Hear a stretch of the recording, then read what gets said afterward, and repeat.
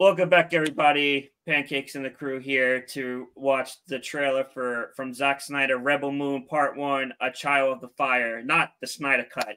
Let's see what the trailer has. Let's view it, and then we'll see what we have to say. Let's roll it. The whole thing is a Snyder Cut.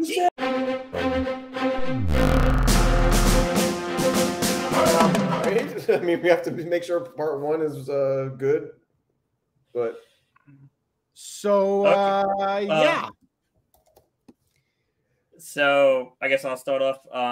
So definitely see the heavily Star Wars obvious influence. So just reading background on the movie, I think Zack Snyder was in talks to do a Star Wars movie at one point, I think, but before the sale to Disney. So that put that plan. So that's obviously put it in this movie. It looks like Star Wars meets Dune meets... I was going to say the same. Yeah, Ryan. How to Train Your Dragon, and maybe like Harry Potter.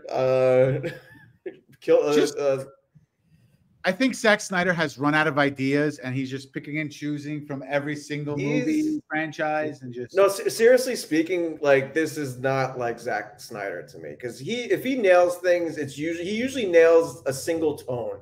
And I got like 15 different vibes and 15 different tones in one shot from this trailer alone. I have no idea what's happening, but it's just I get it's going to be one of those complex story, probably like Dune or Star Wars and stuff. There's going to be a lot of lore to it. Fine, I don't know one more Snyder, thing. I feel like this whole thing is unlike him, the way it's presented so far. So not the best first impression in my opinion, but. Pancakes, go ahead with what you were going to say. No, I think Big Grim has to tell us what he thinks, because he's still shocked and in awe. He's not ready yet. I can just tell. I hate that I love this. Oh God. Oh, wow. You know what? I'm not surprised. Okay. Wow. So here's the thing.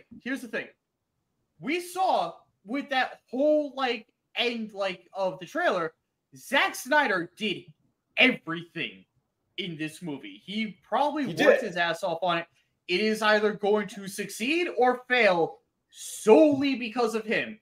And yes, it is taking from every little thing of sci-fi and fantasy that you can muster, but I feel like it's taking the best parts of those things. Are we getting royalty-free lightsabers?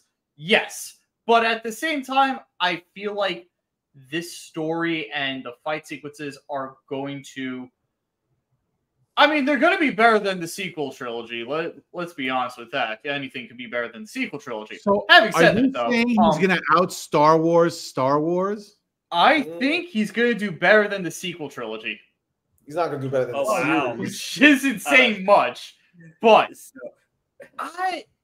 you're right. Though, I have a little bit of hope for this, and I'm also incredibly scared because usually when I like movies like this, they tend to fall flat right on their face too. So no, but the thing is, you're not wrong, Big Grim. You're not wrong. It could be the best of all of these different things that he's mashing into one movie. But even if they are the best things, if they don't go together, then it's going to feel like a Frankenstein movie, and you're gonna feel like you're gonna be watching multiple movies in one movie. And if that ends up happening, it's not going to be a good thing. And not that I'm not saying that is going to be the case, but I feel like there's a big chance that from what we're seeing that could be the case. So I'm cautiously optimistic, but it looks good. I will watch this, but because this is Zack Snyder, we all know the minimum runtime of this first part of this movie, which is a two-parter, is probably going to be at a bare minimum 2.5 hours long.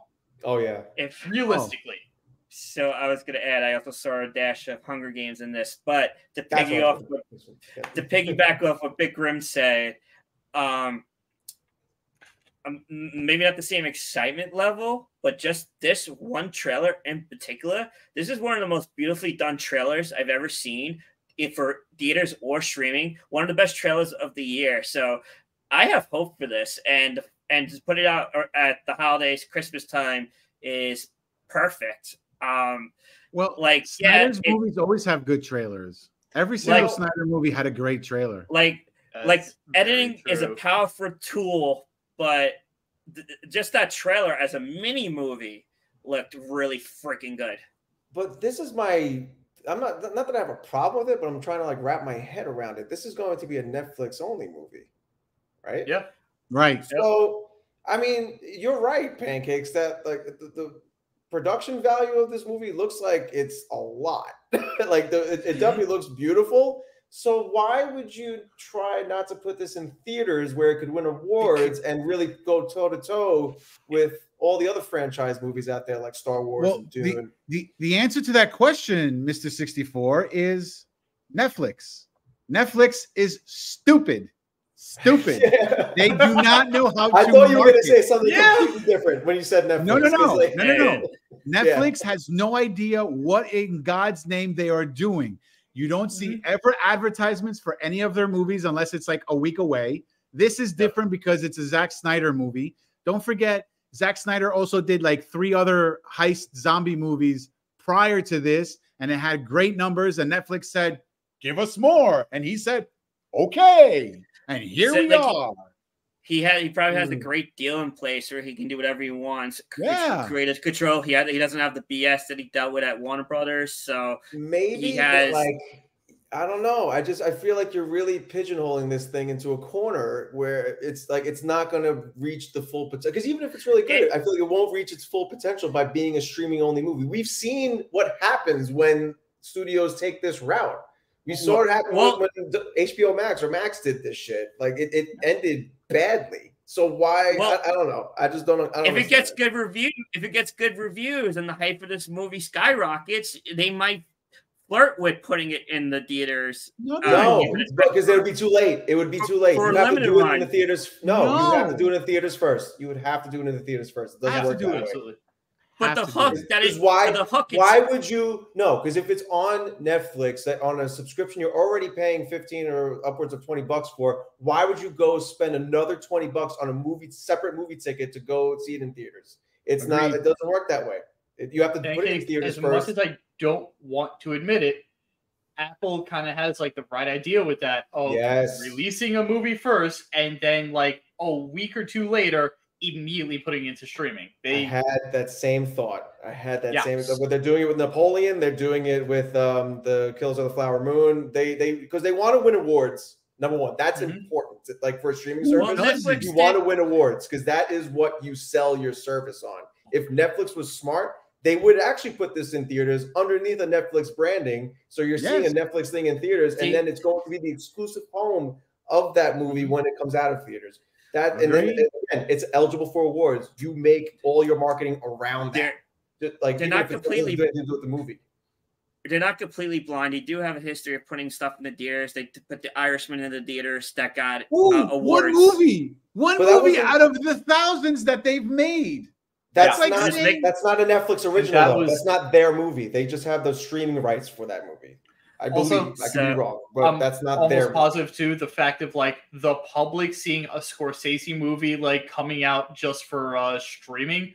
Yeah, I'm almost positive the people rioted for that too and said, "No, we deserve to see this in the theaters." And Netflix was like, "Okay, let me just turn up my belly so I can expose myself and just take all the daggers in the chest." So anybody have anything else to add?